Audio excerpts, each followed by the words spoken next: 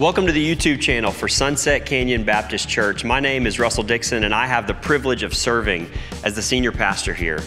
You know, the only way we can bring messages like the one you're about to watch, both to our YouTube channel and to our podcast, is through the generosity of not only our church family, but also of you, our extended family. So if you would like to contribute to help support the work that God is doing through this ministry financially, you can go to our website at sunsetcanyonchurch.org and simply click on the button that says Give. We hope that this week's message encourages you to seek Jesus, and we pray that it helps you to grow in your walk with Him. Now, here's this week's message.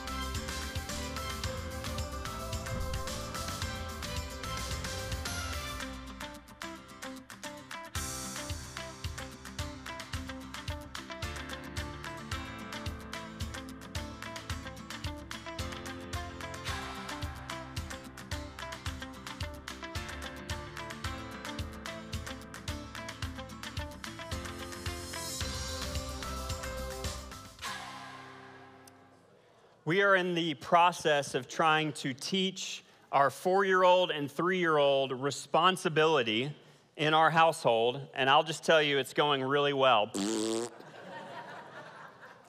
Give you an example, we're trying to teach them to pick up their toys after they have played with them, and usually most nights, at least for the last 6-7 months, this is what it's looked like. David and Drew, it's time to pick up your toys. There's a pause, maybe a scream, and then there's a response of, "No, Daddy, you do it." They're wanting to pass that responsibility that we're trying to teach that is theirs on to me, right? And I think that is a natural human tendency, that we all kind of tend to want to pass our responsibilities on to somebody else, don't we? I found a meme a couple weeks ago, actually a while back, of the winner of the It's Not My Job award. Check it out. So they've got Roadkill right there, and the painting company just painted right over it, right? They're not going to pick it up and move it. They're just saying, nope, that's not my job. That's somebody else's responsibility. And I find that that is true in many areas of life, but I think it is especially true for many Christians when it comes to the fundamental responsibility that we all have to share our faith. That many times we want to pass that responsibility on to someone else. As a matter of fact, I read a study this past week that was done by Barna in 2018, and they said that in 1993, 9 out of 10 Christians agreed with the statement, every Christian has a responsibility to share their faith. So that's about 89%. And then it said, so this is in 2018, today just 2/3 agree with that statement. So that's a 25-point drop. And then it would go on to say that today in 2018, it's probably grown even more. Only 19% of Christians say that they are proactive in looking for opportunities to share their faith. It's daunting, isn't it? And here's what's even more scary. I read a quote from a pastor in South Carolina this past week as well, and he said this: approximately 4,500 Protestant churches in the United States die every year. 4,500 churches die every year. Over 77% of these churches are located in areas with over 100,000 people, and 90% of those cities are growing. And here's what he says next: the problem isn't that there aren't enough fish. The problem is that the fishers of men have turned into keepers of the aquarium. My brothers and my sisters, let us not merely be keepers of the aquarium. As Jesus called us in the New Testament, as He called the disciples and He therefore calls us today, let us be people committed to fish for people. Amen? God wants to use us to reach people, but for many of us, we have a hesitation, don't we? We all naturally have hesitation. There's some common reasons why we hesitate to share our faith. For some of us, it's fear, that we're afraid of what other people might say. We're afraid that We might stumble over our words. We're afraid that we might not know how to respond. Perhaps for some others, it's maybe ignorance. And I don't mean that in a negative way, but maybe people just don't know enough. Or perhaps there's what I would call bad theology, in the sense that some people have this idea that if God is sovereign, which he is, that he'll just save whoever he wants to save. And while that's partially true, how many of you know that God often moves best when we move with him? Amen? And many times we don't want to do that because we think, somebody else will save him, or if God really wants to save him, then he'll do that on his own, apart from me. For some people, it's just arrogance, thinking that's beneath me or not my responsibility. And then for some people, it's just apathy, that we don't really care, that we don't really have a burden, as we talked about 2 weeks ago, for other people coming to know Jesus. And then for many people, this is the mentality. Yes, we want to see people come to know Jesus, so go get them, Pastor Russell, you got it, right? Go get them, Christian. Go get them, deacons. Go get them, anybody else other than me that has a spiritual title, right? And here's what we see in the New Testament. Yes, our pastors called to share their faith, absolutely. Go ask our ministry staff what I talk to them about all the time. I say, gang, if we are not doing it, we cannot expect other people to do it. So we have to lead by example, but in Ephesians, we see a clear picture of what the primary responsibility of pastors are. It says in Ephesians 4, now these are the gifts Christ gave to the church. It says the apostles, the prophets, the evangelists, and the pastors and teachers. And then look at what it says. Their responsibility is to equip God's people to do his work and build up the church, the body of Christ. So do you see it there? That our responsibility is absolutely to share our faith, but it's also to build you up as a Jesus follower to become more confident to go out and make disciples of all nations. Now, you might still be saying, well, I don't know, that's one verse. I'm not really convinced. Acts 1:8 is pretty clear. It says it this way, but you, that word in Greek, it translates to mean you. I know it's really profound. I did some deep study this past week, and it means if you're a Jesus follower, that means you will receive power when the Holy Spirit comes upon you, and you will be my witnesses, telling people about me when you feel like it. No, it says telling people about me everywhere. In Jerusalem, that's our dripping springs. Throughout Judea, that's Texas. In Samaria, that's the United States, and to the ends of the earth. Well, you might still be saying, well, that was to the early disciples. That wasn't really to me. Well, Jesus says in John chapter 14, if you love me, obey my commandments. So you see, none of us are really off the hook, right? That if we know Jesus, we have a part to play in this. But here's the good news. So in Acts 1:8, there's that phrase that says, you will receive power. Okay, that phrase, you will receive, that's 3 English words, right? Is my mathing correctly? You will receive. That's 3 words, right? In the Greek, it's 1 word. It's actually all 1 word. It's this word lambano. Y'all say lambano. So and what it means, it better translates to mean take hold of. A lot of times when we think of receiving something, we think of it as like a passive word, right? We're just there to receive, but it's an active word.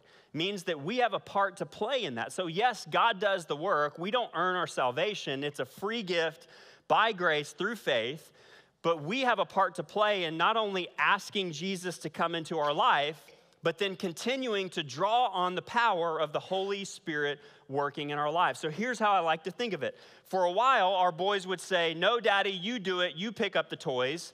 Here's how the conversation looks a little bit more lately. It says, they'll say, Daddy, we will do it if you help us. I think that's a great picture of how we should be sharing our faith. Father, Daddy, whatever you want to call him, we will do it if you help us. And God promises that he will help us, but we have to be willing to put ourselves out there and follow what he's told us to do. So make no mistake about it. God is the one doing the work. But what a privilege that he uses us to be his hands and feet. He's doing the work, but he chooses. He could have done anything he wanted to do. When Jesus went to heaven, he could have said, I'm going to do it differently. But he chooses to leave us to go out and make his name known. So today is our final installment of this 3-week vision series that we've been calling Know, Grow, Go. And today I want to talk to you about that last part, the go, or going to make Jesus known. And it comes directly from Matthew 28:19-20, which says, therefore go, y'all say go, and make disciples of all the nations, baptizing them in the name of the Father and the Son and the Holy Spirit. And then it goes on to say in verse 20, teach these new disciples to obey all the commandments I have given you, and be sure of this, I am with you always, even to the end of the age. So today I want to talk about how we are to go, because I think many of us would like to go, but if we don't know how to go, it makes it a lot harder to go, right? So I want to direct your attention for our focus passage today to Luke chapter 10. If you have a Bible, go ahead and turn to Luke chapter 10. If you don't have a Bible, we will have it on the screen in just a minute. And before we look at that passage, I want to give you the main point for today. If you've been around for a while, we do these things called listener guides, and you know what to do if you have a listener guide. I love it. There we go. The main idea for today is this: evangelism. What is evangelism? It's a fancy church word for sharing our faith. Is not just for the spiritual elite. So what does that mean? That means you don't have to have a seminary degree to share your faith. Evangelism is not just for the spiritual elite, it's for everyone who has been saved. And here's what we have to know. If you want to grow in sharing your faith, this is really profound, but it's true, you have to make it a priority to share your faith. So if it's not a priority for us, then we can't expect to grow in confidence in telling others about him. And Jesus tells us in Luke 10 how to do that. I want to give you a little context of this passage. So Jesus is on the end of his Galilean ministry, and he's about to turn and head back to Jerusalem. Now, that journey heading back to Jerusalem would take several months to get back to Jerusalem, and that would be his final trip to Jerusalem before he would enter into Passion Week, before he would go to the cross. And what he's about to do, he had selected his 12 disciples, but he's about to pick 72 other people and send them ahead in pairs to the towns that he's going to enter into on his way back to Jerusalem. And what he's trying to do is prepare the way for him coming to their town. So that's the context we see. Luke chapter 10, verses 1-4. Says this: now the Lord chose 72. Some translations read 70. It's unsure why there's a discrepancy there, but it says the Lord sent 72 other disciples and sent them ahead in pairs to all the towns and places he planned to visit. Verse 2 says these were his instructions to them. The harvest is great, but the workers are few. How many of you know that that's still true today?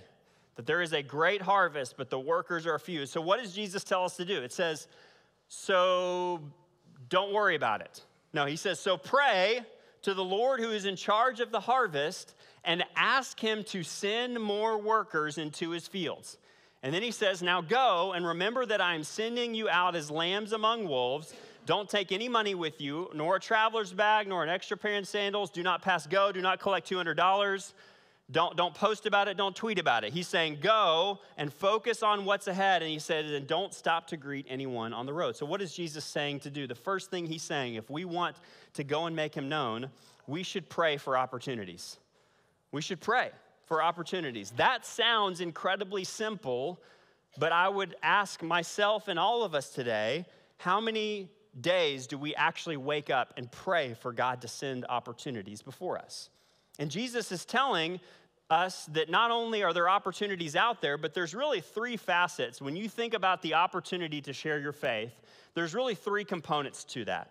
The first one that he's saying is that there's a need for people, y'all say people to be sent. In other words, workers. Now, that's other believers, but that's also us, right? We're a part of those people that need to be sent.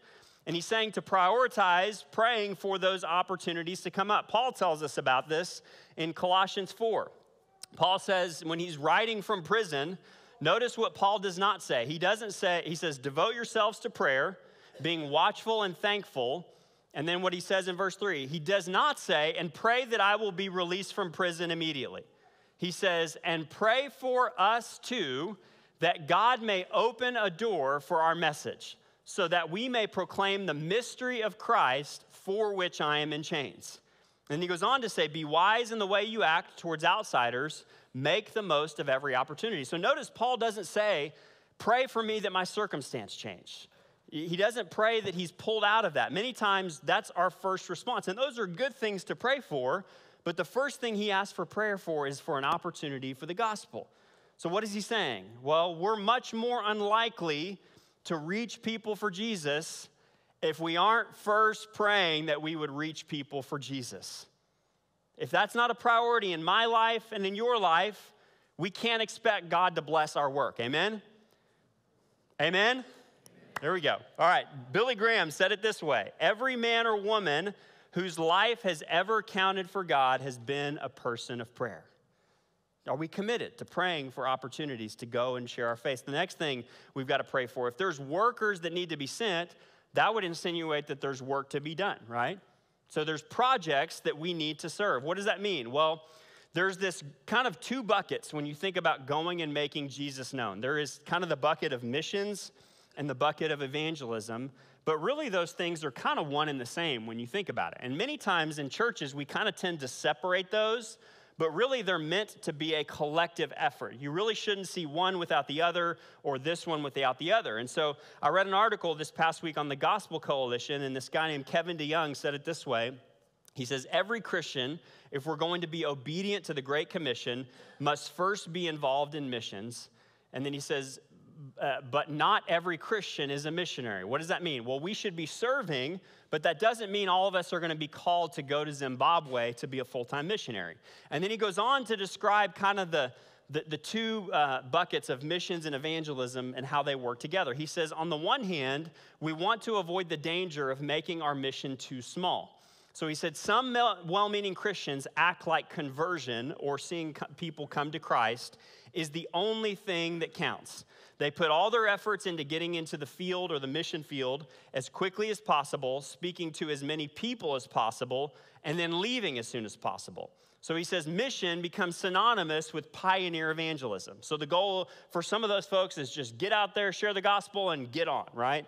He says, on the other hand, we want to avoid the danger of making our mission too broad. He says some well-meaning Christians act like everything counts as mission.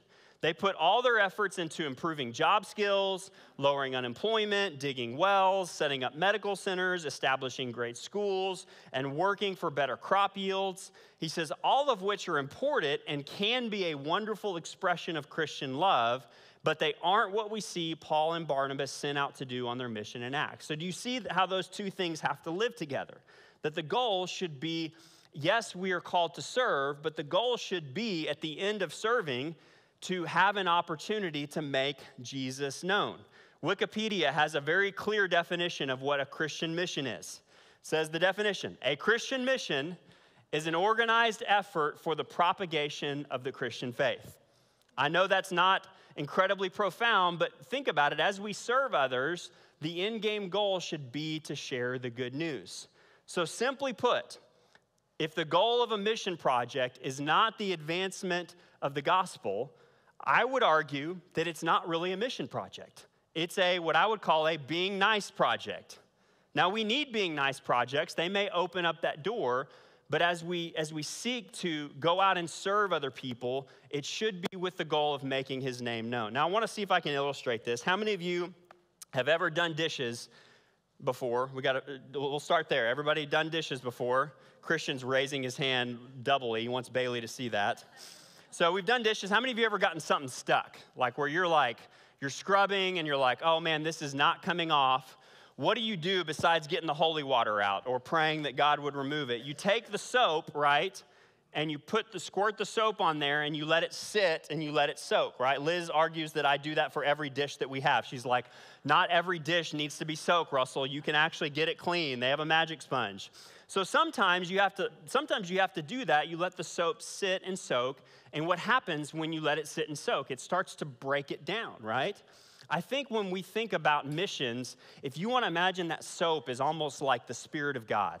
And as we serve and as we try to strive to serve other people, if we're praying that God would bless that effort, it's almost like as we pray that God would bless that effort, that soap then sits and soaks with people and it starts to break down the walls of their heart towards the gospel, as opposed to trying to do it independently where we're just scrubbing and not inviting God into the process. So here's what we've got to know. Sometimes the best way to open someone's heart is to meet a need in their hands. As we serve them, then it opens the opportunity to share with them, but we have to be bold enough to eventually share with them. And that brings us to the final opportunity, and that is, so we pray for people, we pray for projects, and then finally for a proclamation. Y'all say proclaim. So at the end of the day, if the goal is not to share, then we've got to step back and evaluate. Now, I'm going to give you some very practical, because you may say, well, I want to be better at sharing, but what are some ways to do that? This first way, I'm going to encourage you not to audibly gasp or fall out of your chair, okay?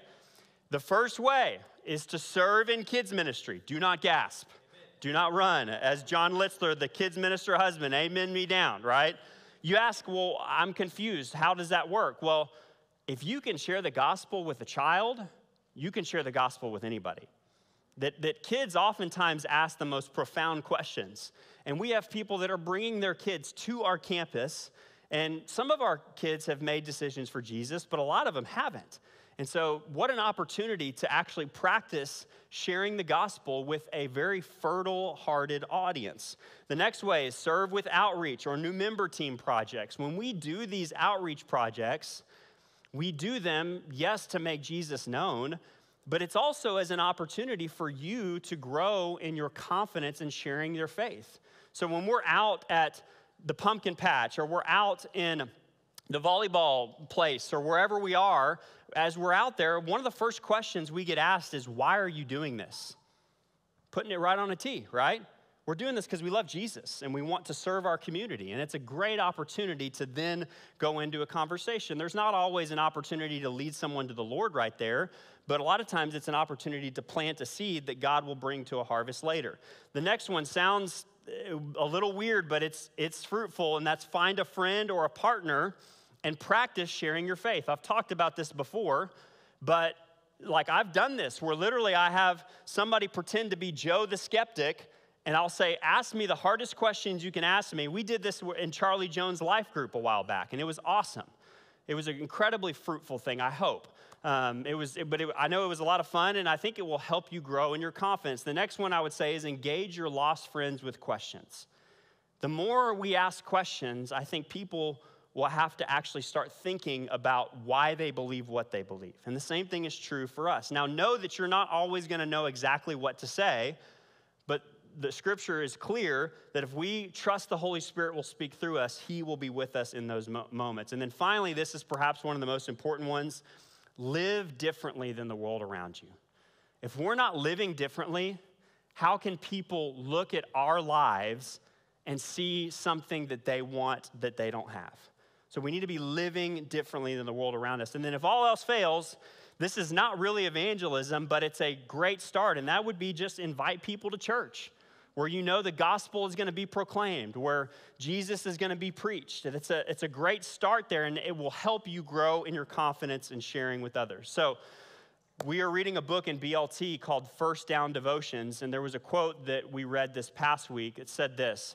It's talking about when to start sharing your faith. And it says, there's never a wrong time to start, but there's danger in procrastination. And then he says, the longer you sit back and let others take action, the more the devil will tell you to let them do the work. So we've got to step forward in faith and trust that if God's bringing an opportunity to us, we've got to be faithful to walk in it. So we pray for opportunities. The next thing we've got to do is pursue relationships. Y'all say relationships. So God brings relationships into our lives for a reason. And look at Luke 10, verses 5 through 8. Jesus goes on to say, whenever you enter in someone's house, so he's telling these 72 that he's sending ahead, whenever you enter into someone's home, first say, may God's peace be on this house. If those who live there are peaceful, the blessing will stand. If they're not, the blessing will turn to you. And then he says, don't move around from home to home. Stay in one place, eating and drinking what they provide. Don't hesitate to accept hospitality. What is he saying? He's saying as we encounter people, part of being a Christian witness is continuing to pursue a relationship with them. Maybe you have people in your life that you have shared your faith with, and they are still not yet crossed the line from not believing to believing.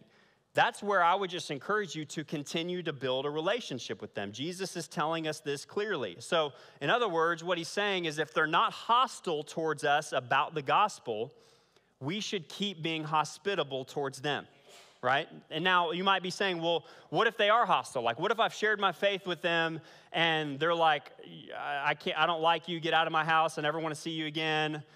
That may not have happened to you, but it could. I would encourage you to still be persistent, and here's why. At one point, we were all hostile towards the gospel.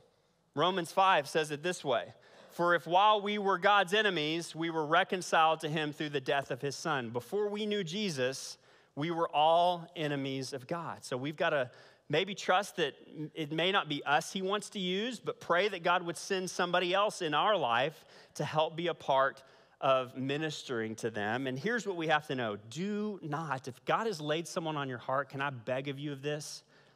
Don't give up on them. Don't give up on them. And here's why. Galatians 6:9 says it this way: let us not become weary in doing good, for at the proper time we will reap a harvest if we don't give up. God didn't give up on us. He didn't give up on us. So let us not give up on other people.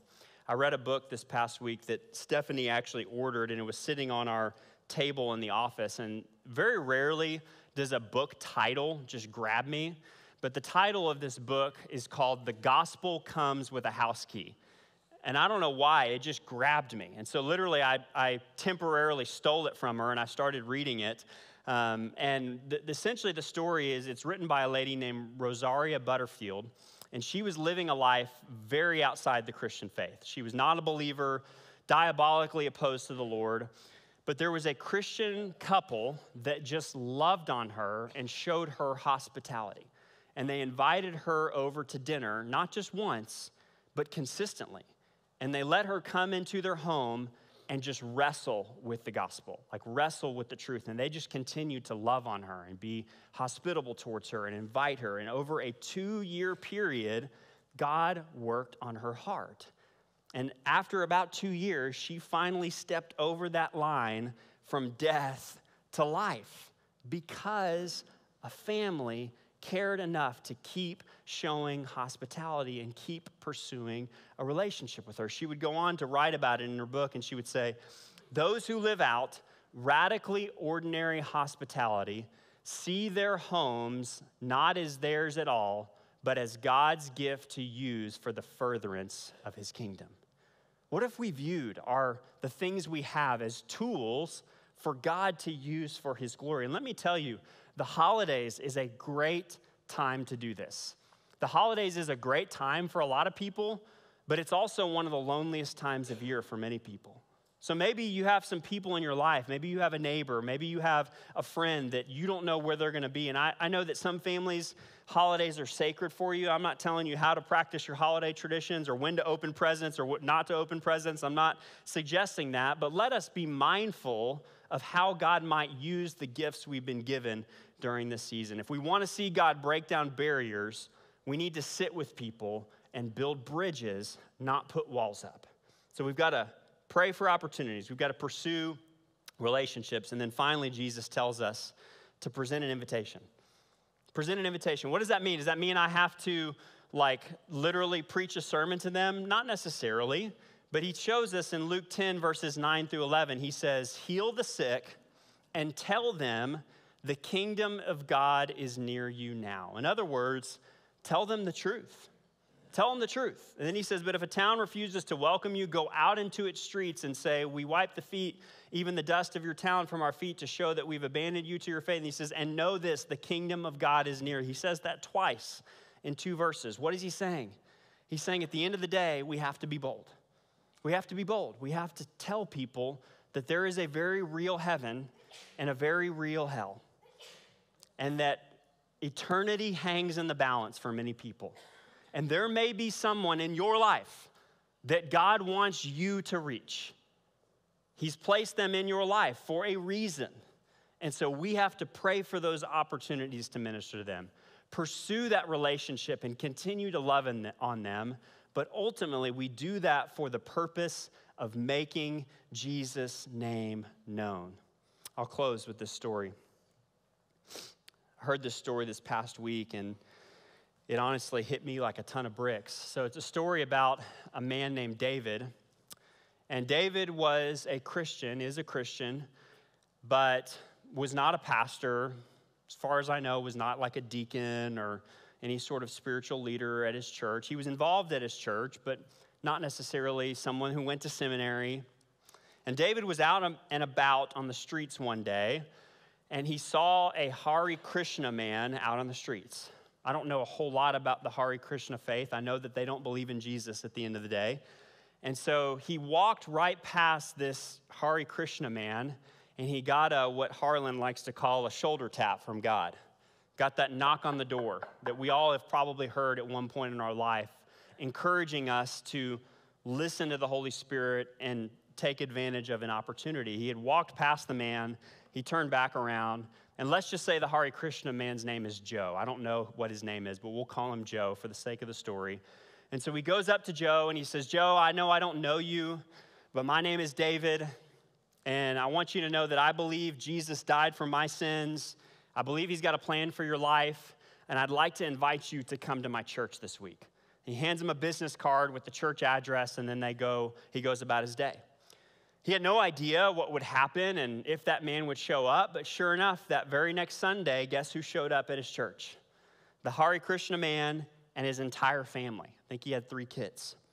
And so the music starts playing, the pastor starts preaching, and at the end of his message, he gives an altar call and says, I'm going to open these altars for anyone who wants to give their life to Jesus. And sure enough, guess who walked forward during that invitation? The Hare Krishna man and his family.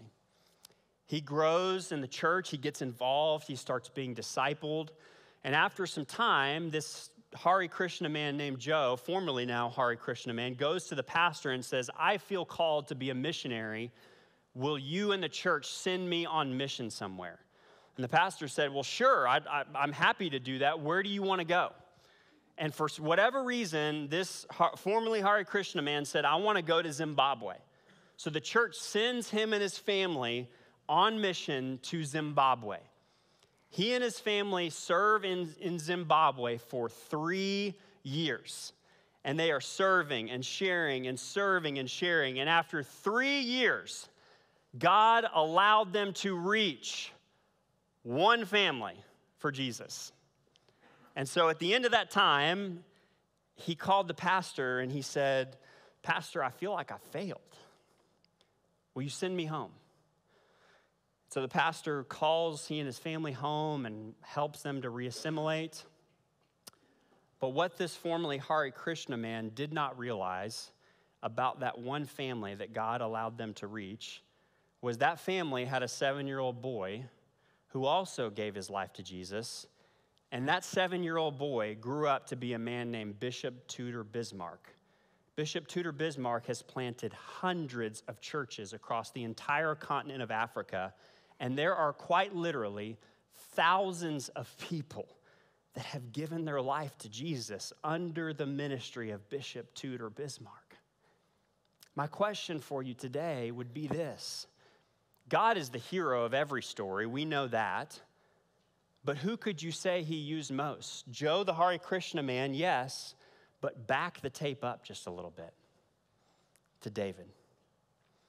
When he got the tap on the shoulder and almost walked by the man, but he was obedient to that knock on his heart. My takeaway for you today is this. If you want to be used by God, it's going to require us to get out of our comfort zone. Are you willing to step out of your comfort zone to see how God might use you? I'll leave you with this quote. I've shared it before, but it hits me every time I read it. It's Corrie ten Boom. When I enter that beautiful city and all the saints around me appear,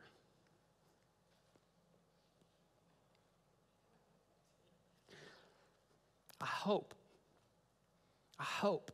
that someone will tell me, it was you. It was you. It was you who invited me here. Let us be bold and let us go make the name of Jesus known. We live in an incredible time for the gospel. Let us be a bold church for Jesus. Let's pray.